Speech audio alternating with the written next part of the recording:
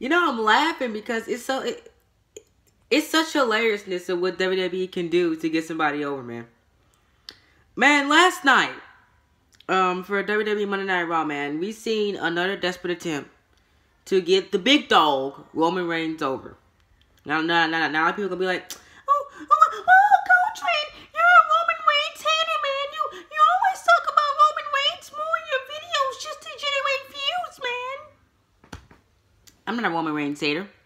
I'll tell you guys how it is. If I like something, I will tell you. If I don't like something, I'm gonna tell you. And I don't like Roman Reigns. It's not that I don't want him to be at WrestleMania. He deserves to be at WrestleMania. But the spot he is in, the main event of WrestleMania, when Braun Strowman has no direction, and they're actually putting Braun Strowman in the tag team division, single-handedly, by the way, guys. Single-handedly, by the way, because they have no plans for him. None at all. There's a such thing that the Universal Championship match is disappointing because a guy that most of the fans that does not want in the main event is in the main event because Vince McMahon loves him. And Vince McMahon loves him. So tonight they pulled the suspension angle with Roman Reigns. Vince McMahon suspends Roman Reigns for the rest of the night because Roman said that Lesnar is his boy. No, Roman, you're Vince's boy because you're the one that Vince has been shoving down our throats for 4 years. Yes, I'm saying it. Don't come to me talking about how I am a Roman Reigns hater. I'm not a Roman Reigns hater. I'm telling you guys like it is. And most people does not want to see this guy in the main event of WrestleMania. Most of you guys will agree with me. It was Braun Strowman on Samoa Joe's time. It's not Roman Reigns' time. Strowman and Lesnar should have had 15 minutes. That's a legit WrestleMania match for WrestleMania 34. They should have done a triple threat match. If this was a triple threat match, then yes, I will accept it. Because there's a possibility that Roman Reigns or Braun Strowman could win the Universal Championship. And if you want Roman Reigns to win the Universal Championship, he can pin Braun Strowman and keep Lesnar with his hot streak. But Lesnar is basically has ran through the entire Raw roster except Roman Reigns.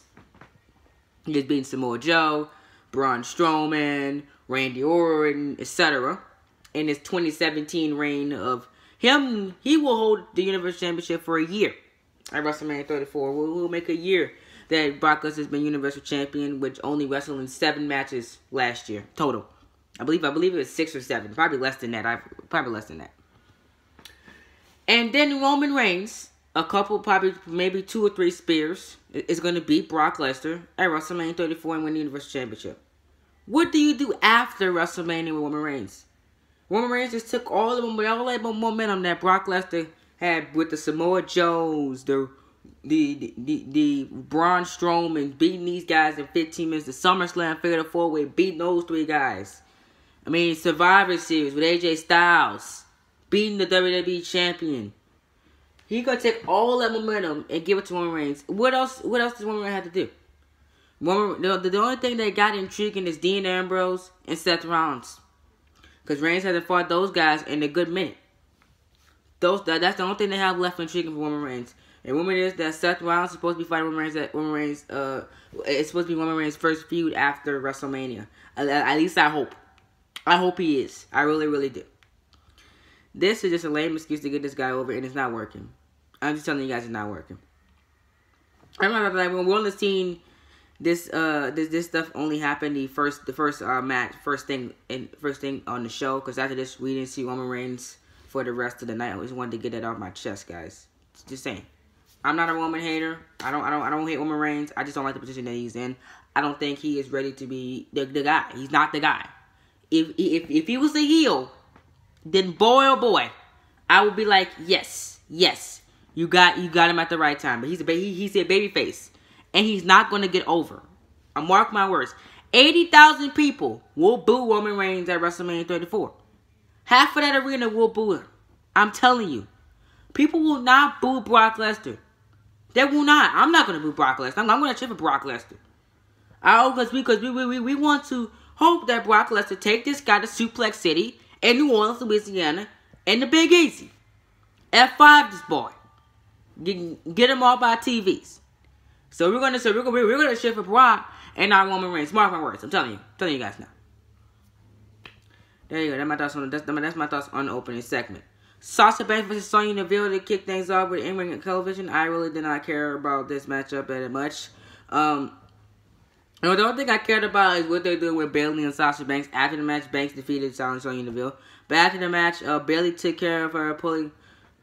Bayley had helped Sasha win. After the match, Bayley headed to the back, leaving Banks suitable to a beatdown by Absolution, who stood tall to close out the segment. Again, they're building that. Bayley leaving Sasha Banks again for the second straight week in a row. I'm telling y'all, a Bayley heel turn is coming. I'm telling y'all. Bayley would turn heel. Sasha Banks will be a babyface at WrestleMania. Mark my words. And we had Miz TV featuring Finn Balor and Seth Rollins. I actually really enjoyed this segment. Mr. Rogers is not with him tonight because they will have the opportunity to cash their ticket to WrestleMania later in the night, and that is with that tag team battle royal, which we'll go over in a second.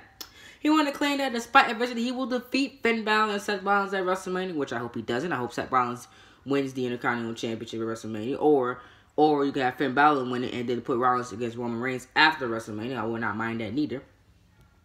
And clear the final hurdle between him and the record for the longest Intercontinental Championship reign of all time. Good Lord. Miz is about to be the longest reigning Intercontinental Champion of all time. I hope Rollins or Balor wins the title for real. Please. But now we're going to do enormous possible WWE Universe. Miz, the Master Manipulator, reminded fans of Balor will monumental victory over Seth Rollins for the Universe Championship. I forgot what I put in my notes there. Situation developing to it. Confidence when until the babyfaces realized what Miz was trying to do. The Intercontinental Champion was clear from the ring, but Rollins put the exclamation point on his segment with Anita Balor lining the Irishman out to close the segment. I really enjoyed that. They brought out past tense. It actually gives Finn Balor and Seth Rollins they hate each other in this match because Rollins could still have bad blood over what happened at SummerSlam because him losing the Universal Championship, and that makes that matchup very, very intriguing. Before this match between the Bar and the Mr. Ross, which was scheduled to be a tag team match, the tag team Monday Night hit the ring, and before the matchup could start, the tag team Monday Night hit the ring and unloaded on Sheamus and Cesaro. The Raw Tag Team Champions escaped as the appearance watched from the ring, clearly not finished with the loudmouth and braggadocious duo. So every tag team from Monday Night Raw stormed the ring and attacked the Bar. The Bar had escaped the ring, and that will set up a tag team battle royal later on in the night. Then we had John Cena's promo. Cena just 24 after the title. John Cena addressed the fans. Again, he brought up a match with The Undertaker and cutting a scattering promo about the dead man. He claimed Undertaker is the only person keeping the match between them at WrestleMania from happening. He claimed Undertaker buried his head in the sand because he is a coward. Ooh.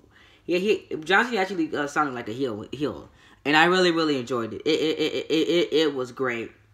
I'm telling y'all, heel John Cena, when that happens, guys, I'm telling you guys, that will be the best. That will be the best I've seen John Cena, hands down, point blank and period. You see to call him a egomaniac and only cares about himself and where he looks bad. Ooh, I kind of. That kind of is a little bit of realism because Undertaker did state that he does not want to overstay his time. He said that in the WWE Network special. Yes, the point when the promo was a knockoff of Undertaker posting workout videos on White Michelle McCool's Instagram account.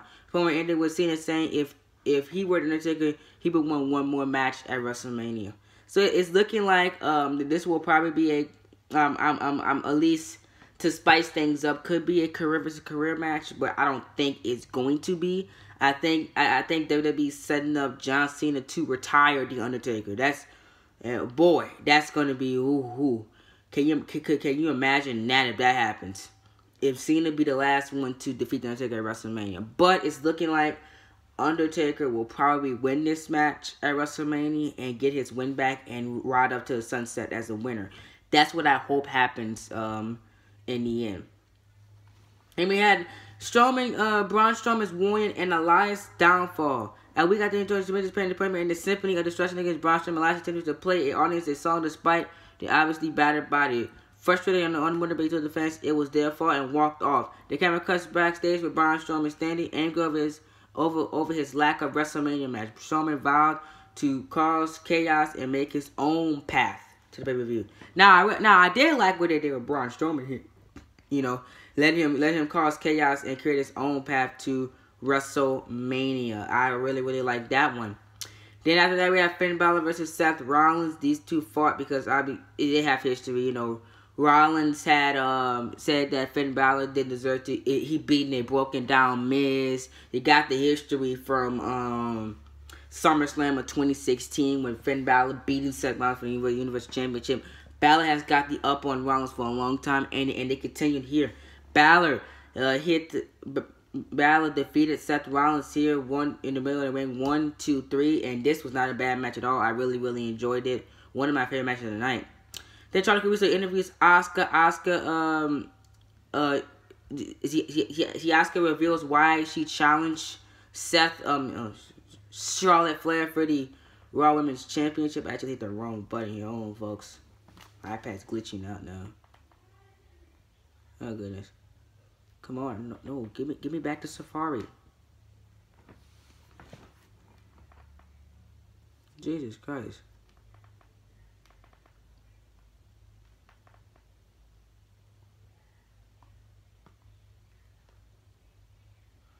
And then Mickie James came out after that in the match between Mickie James and Asuka. Said this was just a very decent match, surprisingly, and I really enjoyed this one with Mickie James. Asuka put the Asuka lock on the future Hall of Famer and went on by her business. After that, Nia Jax and John Kong, I think a enhancement talent or whatever they got here, jobber, came out to the ring, and Nia Jax defeated them very easily. And then I love what they did with Bliss and Nia Jax in the room with their promo after. It was very hot and intense because that is the rumor. That's the rumor WrestleMania match. It's going to be rumored that's going to be Nia Jax taking on Alexa Bliss, and for right now, I can see that. I can see that happening. Or Mickie James could take that spot as well. Then we had the tag team battle royal to determine a #1 contender for the Bars Tag Team Championships at WrestleMania. Braun Strowman really just took out all these guys in the ring. He defeated Titus Worldwide, The Revival, Heath Slater and Rhino, and Carl Anderson and Luke Gallows. I really thought The Revival was going to win this match because I want to see Revival versus The Bar. But apparently WWE had other plans, and now Braun Strowman is single-handedly heading to WrestleMania by himself with no tag team partner. Who's going to be his tag team partner? We have no idea. All we know is that Braun Strowman is heading to WrestleMania. I really don't get the decision to put Braun Strowman in the tag team division. I think he should have fought Brock Lesnar and Roman Reigns at WrestleMania, but that's just me though. But they put him in the tag team division. At least he's having something to do at WrestleMania. But again, I asked the question: who's gonna team with Braun Strowman? Again, how are you gonna give 2 tag team titles to Braun Strowman without a tag team partner? WWE has a lot to think about and a lot to clear up. And now, what is Elias going to be doing at WrestleMania? Or is Elias going to win the Andre the Giant Memorial Battle Royal? He's a good pick to win it. I don't know, folks. I really don't know. Leave your comments down below. Let me know what you guys think of Monday Night Raw and Roman Reigns and that Roman Reigns segment with Kurt Angle and Vince McMahon. I hope y'all enjoy. I'm Cold Train. I'm about to get out of here. See y'all in the next video. Peace.